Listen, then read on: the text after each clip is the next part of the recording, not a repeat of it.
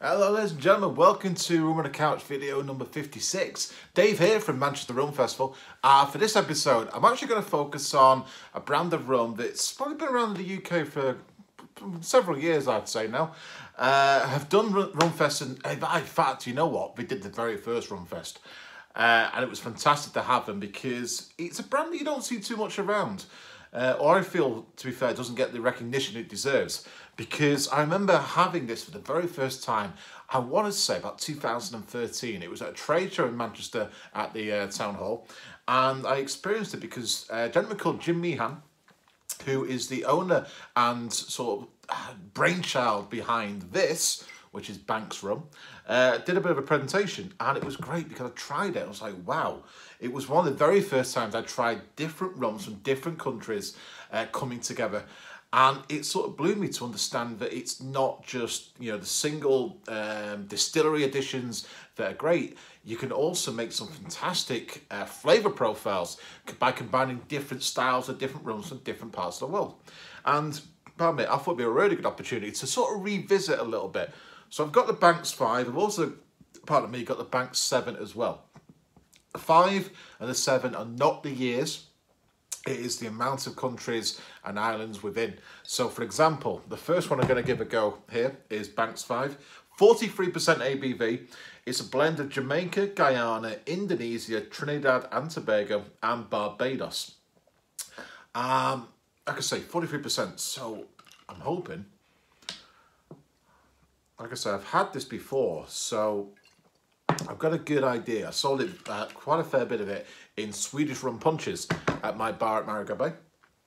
It was really, really good, very, very flavoursome.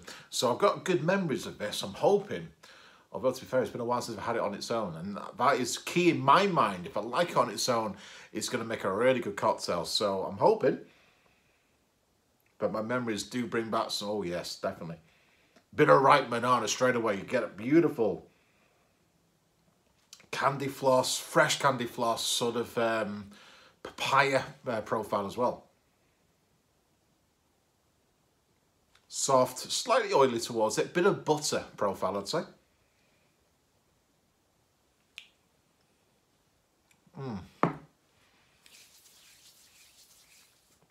Oh God, that's good.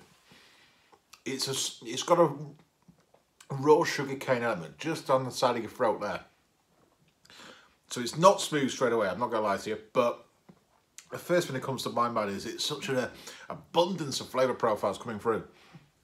You get that sort of slightly high ester Jamaican funk sort of outlining the roundness of it. You get that soft smoothness I pick up with Barbadian rum and the Trinidadian style. Indonesia, obviously we looked at Nusakana in the last episode. That's an Indonesian rum. I'm getting some similarities in that for sure.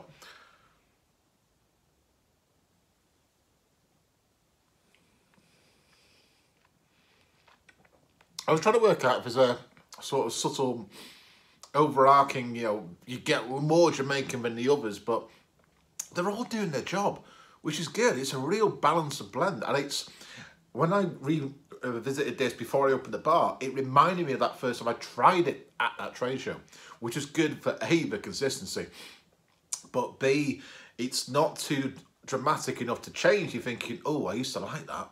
What's gone wrong with it? And you start to doubt yourself. That is always, and still today, very consistently good. All right, so that's the 5, but this is now the 7. Obviously, you can tell a lot more colour in this one, so a lot more aged. You have a barrel-aged blend of Jamaica, Guyana, Indonesia, Trinidad and Tobago, Barbados, but for 2 additions of Guatemala and Panama. It's still 43% ABV as well, so let's give this a go. Bit of a lunchtime liquid joy.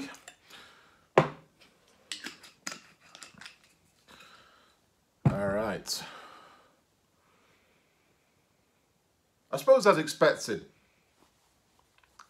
Ooh, saying that, I was going to say it's not as powerful on the nose. Not saying the 5 was, you know, really in you, but it was something a lot more there.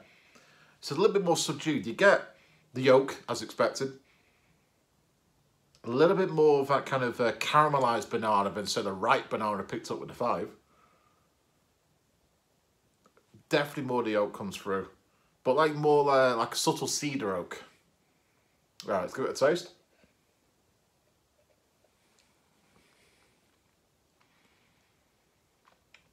Interesting. The first thing I thought, sugarcane juice, that agricole profile really shone through. I think that's going to be the sort of Indonesian profile element there.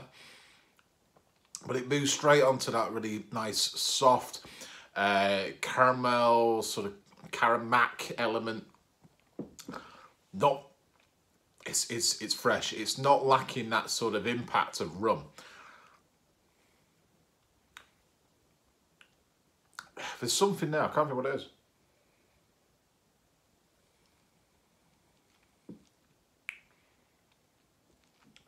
There's like a sort of subtle orange burnt element. I don't know if that's the Guatemala Panama, because it's something I didn't pick up on the 5. Maybe it's the impact of that. There might be a little bit too much going on, perhaps. A lot of blends coming together. I'm not picking out too much Guatemala. It's not sweet as I expected, but maybe that's the downside for me. I do automatically think South American rums are a little bit more sweeter than the Caribbean style. That doesn't shine through as much. The Panamanian, yeah, I'm getting some similarities to things like Guanabello. Not as much funk from the Jamaica. I don't know if the ratio sort of differed a little bit more, I'm not sure.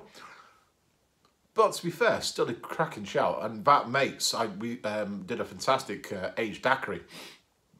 It's a beautiful golden hue colour. I think I may have put it in a twist on a Hemingway and used the Banks 7 for that, with a little bit of maraschino in there. Oh, it was, yeah, I'm bringing back memories now. So again, the 5 for me is better on its own than the 7, surprisingly. But then again, I'm not surprised, because that's the good thing with, you know, young rums. They're not as scary to drink on its own. So that is a fantastic shout on its own. Swedish rum punches for sure. The Banks 7, I would probably say, weirdly enough, for my palate, better in the likes of daiquiris. Still a great liquid on its own, but it lacks something for me, I feel.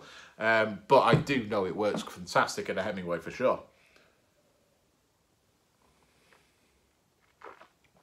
It's a cracking brand, it really is. And I was, like I said at the beginning, really intrigued to give it a go back in the day, and it's still great to see it available now. So ladies and gents, if that's giving you a bit of an inspiration to try some Banks rum, please do go and check it out. You can find it at Master Malt, Whisky Exchange, head to Tipples at Manchester itself, request a bottle to be ordered for you. I can't speak words. They are more than happy to help you out. I do know that I think the Banks website has got some great cocktail ideas, so if you're intrigued about that Swedish rum punch, do check it out, give it a go yourselves. If you've already had this before, let me know in the comments, let me know what you think about the brand, and obviously how you like to experience it as well.